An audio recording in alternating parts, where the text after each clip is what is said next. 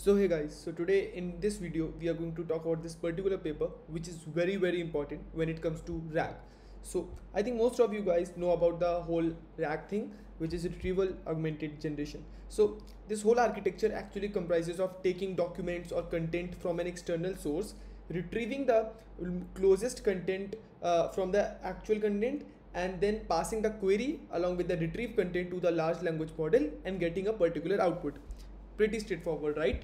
But when it comes to tabular data, we have been facing this problem of not getting good answers or correct answers to tabular queries because of the extraction part, right? Because when you extract from any particular PDF parser, you will notice that the tabular data is not extracted in the way you guys will want it.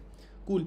I think we can start with this paper. So this paper I was part of as a main author, and we actually worked on this whole thing I think 4 or 5 months back, but I was waiting for the moment till my YouTube channel has a particular reach so that I can share this particular paper with you guys.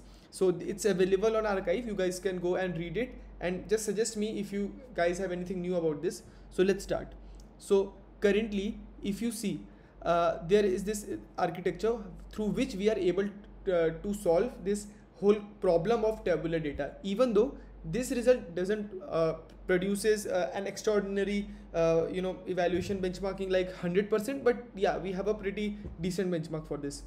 So if you see, if I remove this particular part right now, let's not consider this. You have PDFs, you take the whole data from this, you put this in the retrieval vector database, and you then do a query and you get a top k retrieve content using any particular let's say similarity score, let's say cosine similarity, and you then pass the query and retrieve content to the llama 2 model. You can have any model here and you get the result. But if you see here, there is some tabular content. So what we did is using Camelot library. Just remember these terms. Camelot library is a really good library when it comes to extracting tabular data from PDFs. So we extracted the tabular data, and what we did is we attached the header of the table to the row values. Let's see example of table in PDF. Let's see some random searches, and let's take this particular example, right? So if you see here, this particular disability category is there. So what we are going to do, we are going to attach this with the value blind, then participants with 5, ballots completed 1, similarly this with this with this, and we are going to have a particular row for this. How this is going to help? Suppose you pass this whole data to a PDF parser and just give it to the retrieval database. So how it is going to go? It is going to go like this. This whole content is gone, then this content is gone, then this content is gone. Do you see? There is no connection between the content, it is just going through. So how will the model know this is a table and these contents have a relation between with each other? So we just concatenated the header with the row values, right? So once this is done, we are passing it to GPT 3.5. Now I have written a chat GPT, it is GPT 3.5 API, GPT 3.5 Turbo API, I need to be precise.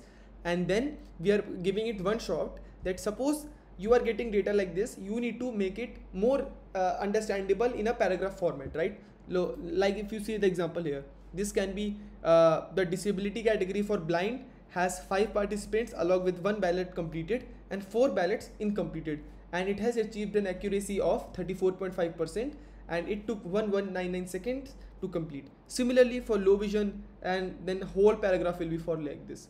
So this will make it easy for the retriever as well as the language model to give an exact answer for this, because if you provided some data like this and suppose somehow it also get retrieved, the model won't have any connection between the headers and the row values, so it will be completely useless. So we did this. Now if you want to see the results, here are some results. So this is the normal pipeline, right? We just the normal existing pipeline where we are passing the PDFs, getting the data in a retriever database, and using cosine similarity of the query and the whole database, we are extracting some content, passing it to the model. So if you look at the simple text queries, which are not tabular queries, 86.6, pretty decent. Table queries 48.2, it's really low, and the overall accuracy is 54. Now, if you look at table extracting separately and context enrichment, it is 6.6. So it remains the same, but this increased to 54.1. Now, in this particular part, we are doing nothing but only adding the header value with the row values. That's it. So the accuracy has increased to 54.1. Now, after passing the enriched content to GPT 3.5 Turbo, this should be GPT 3.5 Turbo, it's 61.1. So you see the increase in accuracy, and also the simple text queries has also increased to 93.3. Now you must be thinking that, dude, we were working on table queries, right? Table data. Then how is this particular one increasing? Now there's the catch. When you improve the overall quality of the data in the retriever database in here, then you won't have junk content, right?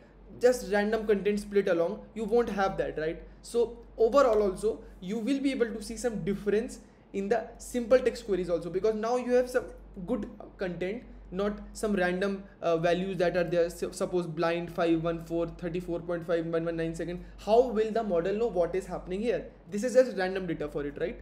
So when you have good data in your database, the cosine similarity and the retrieval content while passing to the model will obviously increase in accuracy, right? Now if you guys want to know how did I retrieve it, we have an internal retriever that is using cosine similarity. You guys can use llama index. Llama index also uses has some awesome retrievers. You can use that for retrieving the content, and then you can pass it to the model. Else you have a LangChain also for this. So yeah, you can use that. And I hope you guys have learned that how this technique is helping us in increasing the accuracy in the table extraction part. Now these are some impactful RAG papers. This I found it very useful, even though this is not directly connected to this video, but I would like you guys to go and read these papers, because these papers will help you understand the new techniques that are coming in this RAG and LLM field, helping you to progress in this particular domain and experimenting with new things, right? And see which one works for you the best. So yeah guys, that was it for the video. If you guys have any question regarding this, that what data set I have used, you guys can go and read the paper.